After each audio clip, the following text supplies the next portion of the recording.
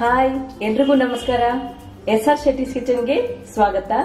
ಇವತ್ತು ನಾವು ಆರೋಗ್ಯಪೂರ್ಣವಾದಂತಹ ಮೊಳಕೆ ಕಾಳಿನ ಪಾಲಕ್ ಸೂಪ್ ಮಾಡೋದು ಹೇಗೆ ನೋಡ್ಕೊಳ್ಳೋಣ. ಅದಕ್ಕೆ ಬೇಕಾದ ಪದಾರ್ಥಗಳೇನು ನೋಡ್ಕೊಳ್ಳೋಣ. ಎಲ್ರಿಗೂ ನಮಸ್ಕಾರ. srsetty's kitchen ಗೆ ಸ್ವಾಗತ. ಇವತ್ತಿನ ರೆಸಿಪಿ ಪಾಲಕ್ ಸೂಪ್. ಇಲ್ಲಿ ನಾವು ಒಂದು ಕಟ್ಟಿನಷ್ಟು ಪಾಲಕ್ನ ಎಲೆ ಬಿಡಿಸ್ಕೊಂಡು ತೊಳೆದ್ಬಿಟ್ಟು ಇಟ್ಕೊಂಡಿದ್ದೀವಿ. ಒಂದು ಕಟ್ ಪಾಲಕ್ಗೆ ಅರ್ಧ ಕಪ್ನಷ್ಟು ಮೊಳಕೆ ಬಂದಿರುವಂತಹ ಹೆಸರು ಕಾಳು, ಒಂದು ಹಸಿಮೆಣಸಿನಕಾಯಿ, ಒಂದು ಕಾಲ್ ಕಪ್ನಷ್ಟು ಕೊತ್ತಂಬರಿ, 1 ಸ್ಪೂನ್ ಅಷ್ಟು ತುರಿದಿರುವಂತಹ ಶುಂಠಿ, 1 ಗ್ಲಾಸ್ನಷ್ಟು ಗಟ್ಟಿ ಕಾಯಿ ಹಾಲಿದೆ, 1 ಗ್ಲಾಸ್ನಷ್ಟು ನೀರಿದೆ. ನಿಮಗೆ ಖಾರಕ್ಕೆ ಎಷ್ಟು ಬೇಕೋ ಅಷ್ಟು ಮೆಣಸಿನ ಪುಡಿನ ಕರಿಯಾಗಿ ಮಾಡ್ಕೊಂಡು ಇಟ್ಕೊಂಡಿದ್ದೀವಿ. ರುಚಿಗೆ ತಕ್ಕಷ್ಟು ಉಪ್ಪು. ಮಾಡೋದು ಹೇಗೆ ನೋಡ್ಕೊಳ್ಳೋಣ. ಪಾತ್ರೆಗೆ 1 ಗ್ಲಾಸ್ನಷ್ಟು ನೀರು ಹಾಕೋಣ. ನೀರಿಗೆ ನಾನಿಲ್ಲಿ ಖಾರ ತಿಂತೀವಿ ಅನ್ನೋದಕ್ಕೋಸ್ಕರ ಒಂದು ಹಸಿಮೆಣಸಿನಕಾಯಿ ಹಾಕ್ತೀವಿ. ಬೇಡ ಅನ್ನೋರು ಹಸಿಮೆಣಸಿನಕಾಯಿ ಹಾಕೋದು ಬೇಡ. ಅರ್ಧ ಕಪ್ನಷ್ಟು ಮೊಳಕೆ ಬಂದಿರುವಂತಹ ಹೆಸರು ಕಾಳು ಹಾಕೋಣ. ರುಚಿಗೆ ತಕ್ಕಷ್ಟು ಉಪ್ಪು, ಮೆಣಸಿನ ಪುಡಿ ನಾನಿಲ್ಲಿ ಅರ್ಧ ಸ್ಪೂನ್ ಅಷ್ಟು ಹಾಕ್ತಾ ಇದ್ದೀನಿ. 1 ಸ್ಪೂನ್ ಅಷ್ಟು ತುರಿದಿರುವಂತಹ ಶುಂಠಿ, ತೊಳೆದಿಟ್ಕೊಂಡಿರುವಂತಹ 1 ಕಟ್ಟು ಪಾಲಕ್ನ ಇದರೊಳಗಡೆ ಹಾಕೋಣ.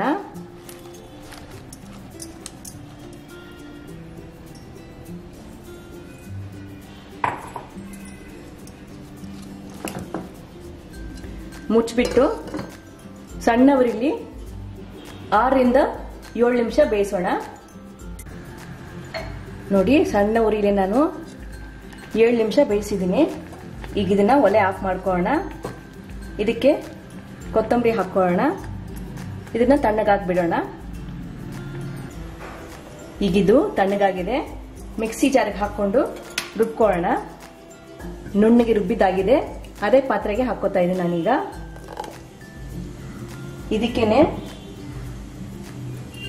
ಗಟ್ಟಿಯಾಗಿರುವಂತಹ 1 ಗ್ಲಾಸ್ ಅಷ್ಟು ಕಾಯಿ ಹಾಲು ಹಾಕೋಣ. ಇದನ್ನ ಚೆನ್ನಾಗಿ ಕಲಿಸ್ಕೋಬೇಕು.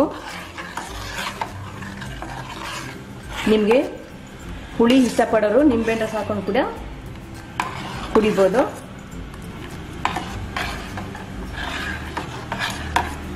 ಈಗ ಪಾಲಕ್ ಸೂಪ್ ರೆಡಿಯಾಗಿದೆ. ಸರ್ವಿಂಗ್ ಬೌಲ್ಗೆ ಹಾಕ್ಬಿಟ್ಟು ಸರ್ವ್ ಮಾಡ್ತೀನಿ. ರುಚಿಕರವಾದಂತಹ ಆರೋಗ್ಯಪೂರ್ಣವಾದಂತಹ sprout spinach soup, thick soup ಈಗ ರೆಡಿಯಾಗಿದೆ. ಪಾಲಕ್ ಸೂಪು. ಅದ್ರ ಮೇಲೆ ನಾನು ಸ್ವಲ್ಪ ಕಾಯಿ ಹಾಲು ಹಾಕ್ತಾ ಇದ್ದೀನಿ. ಕ್ರೀಮ್ ಬೇಕಿರೋರು ಕ್ರೀಮ್ ಕೂಡ ಹಾಕೋಬಹುದು. ಡಯಟ್ ಮಾಡ್ತೀನಿ ಅನ್ನೋರು ಈ ತರ ಕಾಯಿ ಹಾಲು ಹಾಕಿ ಯೂಸ್ ಮಾಡಬಹುದು. ಸ್ವಲ್ಪ ಪಾಲಕ್ ಪೇಸ್ಟ್ ಮಾಡಿದ್ವಲ್ಲ ಅದನ್ನ ಮಧ್ಯದಲ್ಲಿ ಹಾಕ್ತಾ ಇದ್ದೀನಿ. ನೋಡಿ, ನೋಡಕ್ಕೆ ಎಷ್ಟು ಚೆನ್ನಾಗಿ ಕಾಣಿಸ್ತಾ ಇದೆ. ರುಚಿಕರವಾದಂತಹ ಆರೋಗ್ಯಪೂರ್ಣವಾದಂತಹ ಪಾಲಕ್ ಸೂಪ್ ಮಾಡೋದು ಹೇಗೆ ನೋಡಿದ್ದೀರಾ. ಯಾರ್ಯಾರು ಡಯಟ್ ಮಾಡ್ತೀನಿ ಅಂತೀರಾ, ಈ ತರ ನಿಮ್ಮ ಡಯಟ್ ಅಲ್ಲಿ ಇದನ್ನ ಬಳಸ್ಕೋಬಹುದು. ಇದನ್ನ ಸಲಾಡ್ ಜೊತೆ ತಗೋಬಹುದು. ಸ್ಪ್ರೌಟ್ ಪಾಲಕ್ ಸೂಪ್ ಈಗ ರೆಡಿಯಾಗಿದೆ. ನೀವು ಮಾಡಿ ನೋಡಿ. ರುಚಿ ಹೇಗಿತ್ತು ಅಂತ ಹೇಳಿ ಕಮೆಂಟ್ ಮೂಲಕ ನಂಗೆ ತಿಳಿಸಿ. ಈ ವಿಡಿಯೋ ಇಷ್ಟವಾದರೆ ನಿಮ್ಮ ಫ್ರೆಂಡ್ಸ್ಗೆ, ರಿಲೇಟಿವ್ಸ್ಗೆ ಶೇರ್ ಮಾಡೋದನ್ನ ಮರಿಬೇಡಿ. srsetty's kitchen ಗೆ ಸಬ್ಸ್ಕ್ರೈಬರ್ ಆಗಿ ಹೆಚ್ಚಿನ ವಿಡಿಯೋಗೋಸ್ಕರ ಬೆಲ್ ಐಕನ್ ಬಟನ್ ಪ್ರೆಸ್ ಮಾಡಿ. Thank you.